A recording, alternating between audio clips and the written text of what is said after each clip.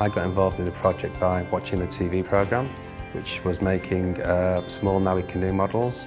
I then contacted the Australian National Maritime Museum and asked them would there be any projects my boys might be interested in. It really came from the school, it was directed by the school, and it was how the museum could assist the school and help in furthering this program with their students. Dave and Donna showed us how to build it down the back there. We had to take a couple of barks and strips to make these here ropes. As the program went along, it just became bigger and bigger and just snowballed into something which was really unexpected. We got to go in it and float. And I said, no, I wanted to go first because I'm skinny a little. Jumped in there first, done a little paddle on it, tied on it, jumped in.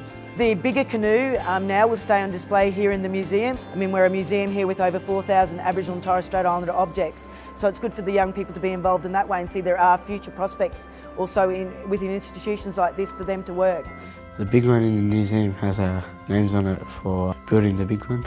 I feel proud to take my family and friends into the museum.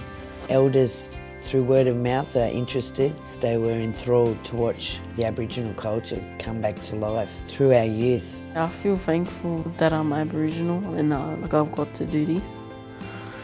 And I'm thankful for I represent my culture and thankful for the elders for supporting us at the launch. To be at that museum with the elders, with all those different generations all supporting our students. And I'm so proud that Australian National Museum has a Nawi Canoe. Makes me a proud Aboriginal person.